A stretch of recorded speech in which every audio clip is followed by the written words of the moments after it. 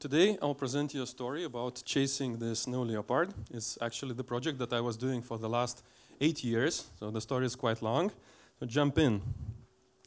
Some of you might know that snow leopard is actually this fascinating big cat that you see on the screen, and it lives in Central Asia, the highlands of Central Asia. It's one of the endangered species, so it's actually 2,500 of them still left out there in the wild. It's so rarely seen that it actually has a nickname of ghost cat. But for the climbers like me, snow leopard means something different. It's actually an award given to some of the most experienced altitude climbers that have made to 5 of the highest peaks of Central Asia, meaning Tian Shan and Pamir mountain ranges. All of these peaks are more than 7 kilometers in height. And this award shares some of the same features as the big cat that you've seen before, that all those peaks are based in Central Asia. And secondly, it's quite a rare award. Only 600 people up to this date, in the history of 50 years, have received this award. And less than 400 have actually made to all of these peaks. I will present them shortly, but here you see the lowest of them, Peak Han Tengri, that in the local language translating from Kyrgyz means the Lord of the Skies. I was lucky enough to find out early in my life that I like mountaineering because I was born in the family of mountain climbers. And I knew already that I would like to test myself on the mountain. And from the very beginning, I understood that I need special skills for climbing mountains safely. I had to have the special physiology, because, so to say, the right genes for mountaineering, because some of the people can't even climb higher than 5,000 or 6,000 meters. I had to be reasonably fit. Then secondly, I had to learn how to move quickly, efficiently, and comfortably on various terrains, rock, ice, and snow. And thirdly, I understood that I need to enjoy this, like really enjoy mountaineering. Like here, I am sitting high in the Alps above the valley. My legs are actually up, in the abyss down there. I am connected by a rope to the mountain there, and I'm eating from the rock piton because I didn't have a spoon due to weight limitations to bring with me. So I was pretty okay with cold and with physical challenges. So after 3 years of climbing in Europe, I've decided to go higher. And that was the first snow leopard peaks of them all, called Avicenna Peak, or formerly Peak Lenina, because all of those peaks are actually the highest peaks also of the former Soviet Union.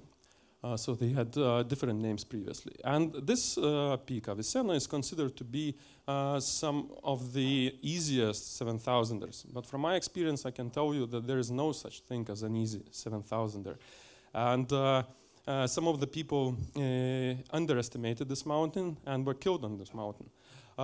This mountain also has been a venue for the largest mountaineering tragedy to date, when 53 climbers were swept by an avalanche and killed in the process. But for us, the expedition was successful. I went there in 2007, and already the next year went to China, to Kunlunshan mountain range. It is less explored, actually.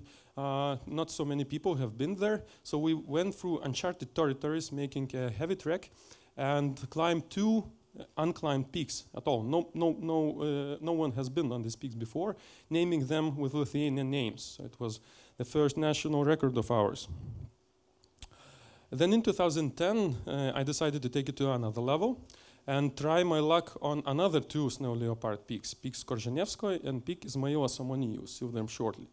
And I wanted to make it in 1 month, in the period of 1 month only, which is a very challenging thing to do, because for your body to adapt to 7,000 meters, to climbing in 7,000 meters, you actually need at least 2 to 3 weeks just for this adaptation.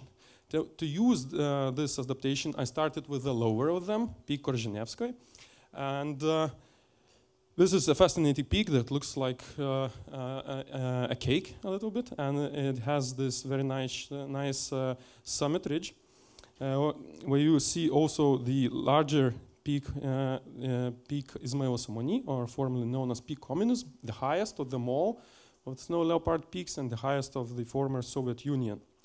And we were very successful with weather and with our strength, so we climbed it in 2.5 weeks, and then for 10 other days we were climbing the summit of Ibn Sina in actually quite bad weather, and spend some time in cold as well. And on these heights you can make some 5 to 10 steps at the time before you're absolutely exhausted, and then you have to recuperate, you have to rest, and then you move on. So this is what the climbing looks like. It's 7,000 meters, but I again like this. In 2012, we went again to China, to Kunlunshan, trying different things. This time I climbed the higher peak, 7.5 kilometers in height, which is actually the highest my peak to date. But we did one extra thing. We climbed with skis on and descended the peak with skis, making another national record. And by this point, I already felt quite comfortable with heights, having enough experience to try myself on an 8,000er. And this was the mountain I chose for that. I wanted to have a relatively technical experience. So this was Nanga Parbat. In 2013, joined in the international expedition and went to Pakistan to try on this peak. It has the name of Killer Mountain because of these accidents that happened in the former when the people started climbing this peak. Its slopes are very steep. It's avalanche-prone slopes, so a lot of accidents happened to date. But for us, it was another experience, and actually it was the hardest times in my life. Some of the darkest moments, because when I was climbing at 6,000 meters, sleeping in the high camp up there, the group of Taliban terrorists stormed into our base camp 2 vertical kilometers below us, killing 10 of the climbers and one of the Pakistani in there. Among those killed was also my partner and my fellow climber, Ernestas, also from Lithuania. And of course, after this experience, I had to force myself not to think about high peaks and going back to Central Asia. But then 2 years passed, and another opportunity window opened for me when our expedition leader for Nanga Parbat expedition offered me to go to the 2 remaining snow leopard peaks in Tian Shan. And I knew that this will be hard, because both peaks are very technical, they are high, and they are the northernmost 7,000ers on Earth. It means that their close proximity to Taklamakan deserts brings bad weather, can bring bad weather very quickly, so the weather is changing all the time. And when you are trapped up there at 7,000 meters on the mountain in bad weather, it's really very little chance for you to survive. So Han Tengri is, although not that high, but it's very technical mountain. It's really mountaineer's mountain, looks like a pyramid. And Victory Peak, or Pobeda, or Cengiz Çokusu in different languages, is a legend by itself, because this peak is notoriously known for bad accidents happening on this peak. And the statistics is as such that 400 people, less than 400 people actually have climbed to the top of this peak, and 90 people have died on this mountain. So you might think now, I mean, what kind of reasonable person, or what kind of person at all would even consider taking the decision of climbing these peaks? And I actually didn't take this decision. I thought that I will go to Tian Shan, to the base camp. I will climb Han Tengri, which is a nice peak that I knew that I could climb. And then if I feel okay, and if the mountain conditions will be right, I'll try to climb Victory Peak as well. I had time for this expedition. So here I was in the base camp at 4,000 meters, 4,100 meters. And I stayed there for 35 days on the glacier there, having no access to shower, to toilet, no roof on my above my head, basically living in a tent and climbing the mountains around me, there, Khantengri and the Victory Peak. So again, I needed acclimatization and went on for Khantengri right away. This involved some jumping over the crevasses and icy mountain rivers up there when you reach the first higher camp. Then it's a bit of quite easy climbing, actually, on snow. It also involves finding the right spot for your tent, not to be swept away by the avalanche. You see those little spots there in the right corner on this photo. And we were very blessed by good weather eventually when on our third attempt on the mountain. The summit day was very clear with basically no wind and not that cold really, and we were enjoying climbing this beautiful peak. At first it was easier, then it got more technical, requiring to use mountaineering techniques that I've learned already in the Alps. And there I was on the peak of Khantengri after spending 21 days of climbing after I arrived in the base camp. So now I was faced with this decision, whether I would go to try the Victory Peak. And I was actually already lacking some time and late for my work, but well, the mountain was kind of inviting me to come. The weather was good and the forecast was good for it.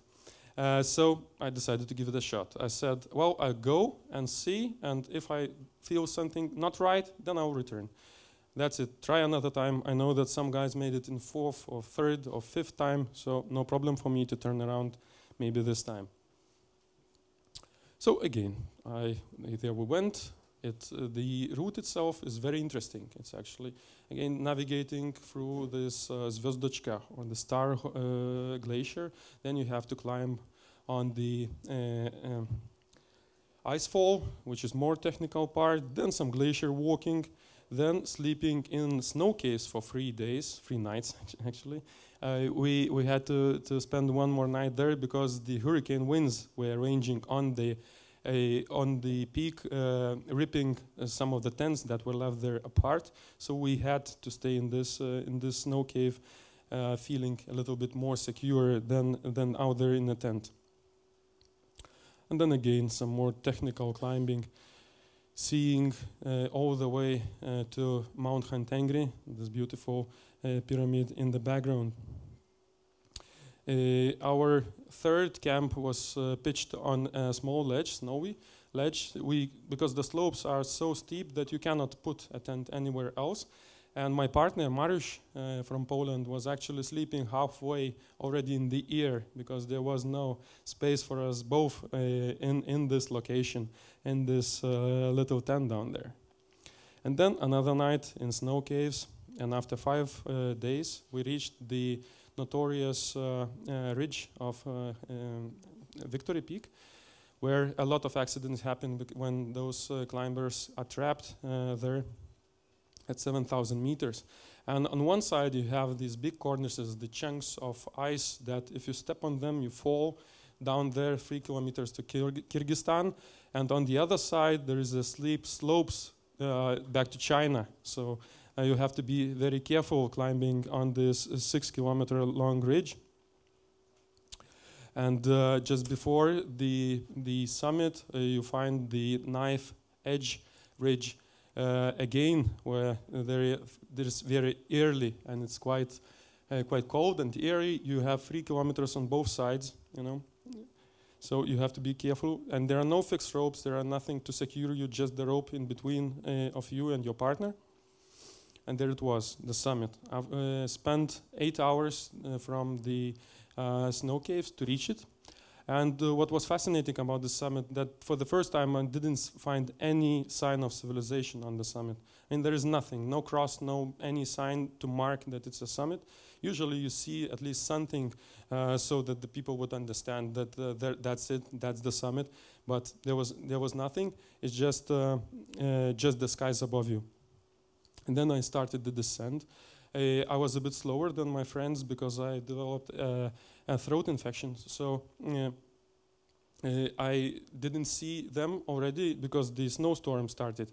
And then I had to use all my skill that I learned through 10 years of my mountaineering years in the mountains to navigate back this dragon ridge to the snow caves. And I'm thankful to my friends that put a small headlight for me to see where the snow caves were, because I spent 17 hours climbing there to the summit and back to the caves, all on 7,000 meters and above. So I was actually very exhausted and was very lucky to reach the snow caves. And then the next day we made it back to the glacier, which was again an epic story by itself, but I will tell it later maybe, with all these three my friends that climbed together: Sergei from Ukraine, Alexei from Russia, me you see here, and Mariusz from Poland. So we're very happy because 3 of us now could claim to be the snow leopards. And now you might ask, what? Well, I'm not really fancy of these cold places and going to heights. What's in it for me? Well, let me tell you this. Actually, in my life, I have many fears, and I'm, like most humans do, I'm also afraid of heights. But for me, the biggest fear is not trying. Not trying to find what I'm good at, what's my potential. So for you, also, you can use my fear that drove me through all the project of snow leopards. If you have some dream that you really like, you have desire that you want to prove, you go for it. Don't be afraid, and you'll be happy to find your own snow leopards on the way. Thank you.